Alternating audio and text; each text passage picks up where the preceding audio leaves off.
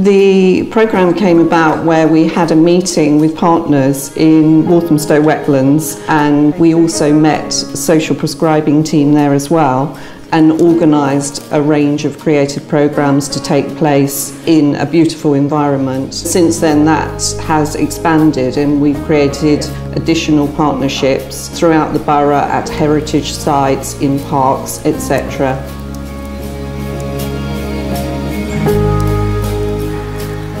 It's one of the most successful social prescribing programmes in the country. We work with a very vulnerable and hard to reach audience, many of whom have never left their houses in the space of a year because of anxiety or depression.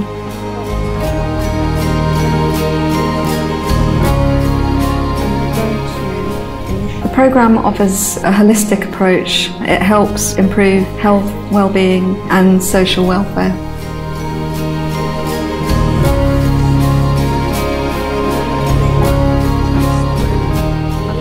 Learners are often referred from GP surgeries, from the NHS, from the recovery team, connecting communities. We have a whole range of different activities. It could be maybe printing, it could be ceramics, gardening, walking. We try to combine activities where we introduce people to their natural environment and take that research and that information back into a classroom, and then we move forward with a creative activity.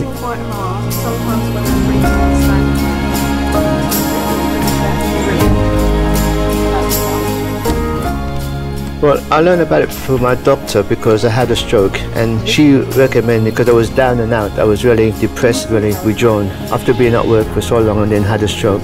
It made a difference to me because it got me out of my shell, it got me out of being depressed, and it got me out of being withdrawn from people.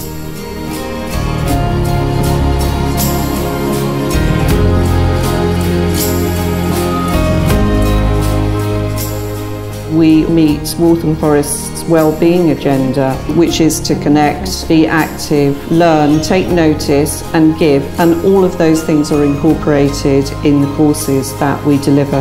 We also offer a range of progression routes so that it's not just them coming and doing a project for a period of say 6 weeks. They can then move on and look at what else do I want to learn and feel empowered in their own level of independent learning.